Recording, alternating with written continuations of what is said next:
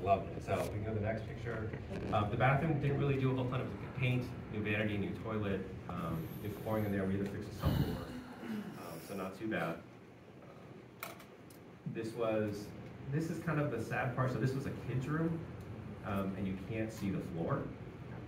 This is when I hired somebody to do the clean out, and I was like, hey, I'll just kind of sneak in one night and I'll help them out, put some stuff into bags and stuff. So I was there, just grabbing all that stuff, putting it in bags. Then I saw on the floor, I saw like 3 peach pits underneath all this stuff. I'm like, you know what, like sometimes an apple pit or a peach pit kind of gets away from me, or I miss the trash can or something like that. So I'm like, it's not a big deal. And then I realized it wasn't a peach pit. It was poop, and it was petrified. Like, not that the poop was scared, like it was old, and it was like fuzzy, and it was petrified poop under all of this stuff, and it was everywhere, right? I thought it was like, you know, pits or something. It wasn't. It was cat poop all over, and this is the kids' room. So it was a significant clean out.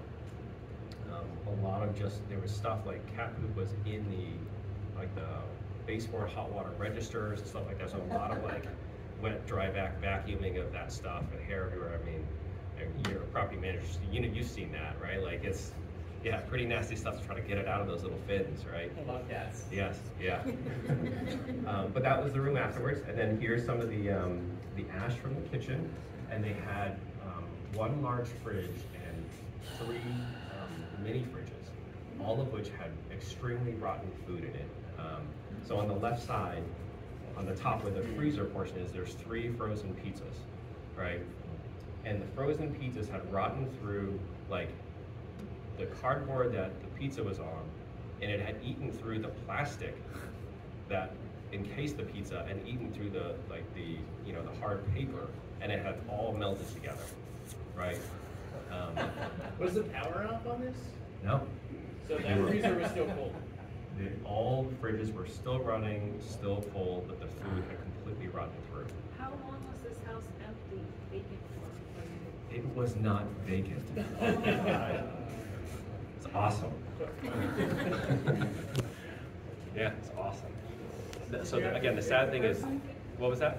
You have to take a person? So it was interesting. So bought the property, and I was like, hey, listen, and I love messing with people, right? And I do lie quite a bit. I thought you said honesty is. Yeah.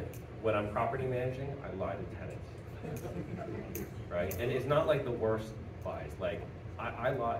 None of the buildings that I own, they are not aware that I'm the owner. I lie and say I'm a property manager and investors own the building. So I'm like, hey, listen, I want to help you out. I would love for you to stay. Investors have a different idea, and I'll work with you, right? So like that kind of stuff. So I want to be on their side. So we talked a little bit, and and she told me, she's like, I know I gotta leave. I'm like, yeah, you do. Like, just let me know. I want to be sensitive. She's got kids in there, so I want to be sensitive. Gave her plenty of time because I need to come up with a plan too. So I need to line up stuff. So I needed some time. I don't have crews just standing at the ready. So she left like about a month and a half, and then I get a phone call. She's like, I'm out. The keys are here. And just so you know, I did leave a few things. I have a small car, and I can't take it all. I'm like, okay. And it was just all there. And the funny thing is, the trash that she had outside was there for months. Because I remember when they drive by that house, there was just bags of trash outside, and she just didn't move it to the curb. But that's just, I don't know what it is. Great for me, but it was just, that's what it was. So it was a hoarder house with a cat food problem, and it caught fire. What is that in your hand right there? So that is the ash from the inside the walls of the kitchen. So we took down a few of the walls just because they had like this, this hardboard on it. It just didn't look good. We wanted to drywall the cabinets up, so we took that off, and we saw all the studs and stuff like that, and it was just charred. And so that was all the crumbling ash from inside each bay. So the highlights. When trying to get the appliances out and measuring doors, we realized that all of the doors were put in after the appliances were put in. And they were all smaller than the appliances. So I couldn't get the fridge out So that was interesting. So I took one door and pulled it out and put in a new door. And what we found is they took it like a door frame, which was like probably a 36, and they put in like a 32 door within the frame of the old door. It was still there. So we just took that out and reframed the bigger door. They did find a 2.5 foot long rat in a pot in the basement. It was dead, but it was in a pot. So it like kind of found its way in, couldn't get out. A total of 2 5-gallon buckets of cat poop were removed. Because of the smell, I bought an ozone machine and I ran it for like 6, 7, 8 days just straight. We did have 4 fridges, 3 of them were like mini fridges, just packed full of food. We're talking like packed full of food. And like a lot of like organic chicken, organic beef, like a lot of just food, right? And then it had caught fire. So lessons learned, the smell of success, and it is awesome. And it's a lot of fun when things go right, like the numbers are right. I was not expecting it to appraise right that high. I was not expecting a check back in my hand. That went well. It was hard finding good tenants. It's not the best. It's not the best area. It's definitely not the worst area. Like the tree streets in Nashville, those are worse. But it wasn't the easiest finding a tenant. And it didn't have a bathtub. It had a stand-up shower.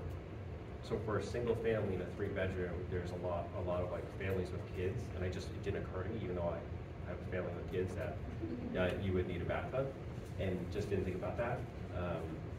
I also didn't check the bathroom much when I walked through it for the first time, because I just didn't want to be in the house. So this was still like COVID thing, right? And so like it just wasn't great going in there, so I didn't really want to spend much time in there. We did nicer kitchen cabinets and a granite countertop, and so in all of my units I do all granite, just because the cost difference when we use remnants is really not that much more, and I think that they tend to be more durable than like Formica and other stuff. But it really wasn't that much more to put in a nicer kitchen. Even the appraiser, when they showed up, said, "Oh, you overdid the kitchen, but it looks awesome," right? So she knows too, or she knew too, but the price was probably $500 or $1,000. Get it rented really fast. Like time kills everything, right? So just get it rented fast. Do the floors last. It was a real struggle to get, like with everybody that's dealing with this, like getting contractors on site at a timely fashion. So I had a flooring people that said, "Hey, we have some availability next week," and I'm like, "Oh, well, great. Let me just do it out of order, and I'll just get the floors in, and people do all the stuff afterwards." And then what you end up with is everybody's dropping stuff on the floor, paint is going on the floor, again, more paint is going on the floor, and then you have a huge cleaning issue afterwards, and I probably should have just waited and got everything done and then just done the floors like I was planning on. But I was trying to take advantage of their availability, and in hindsight, probably should have just waited. Oh, and if you see fridges and stuff like that, pay the fee, right? So I had a clean out crew, and they're like, "Oh yeah, it was, $2,400, $2,500. Like, but for all of the fridges, it's $200 for a hazmat fee." And I'm like, my town dump takes them for free. So, I'll just, for a main fridge, I'll just move it, I'll put it in the truck, and I'll just have it, pay the fee. Like, just pay it, just do it. When you get sprayed with pizza, like liquid pizza, it's just pay it. You make your money back later.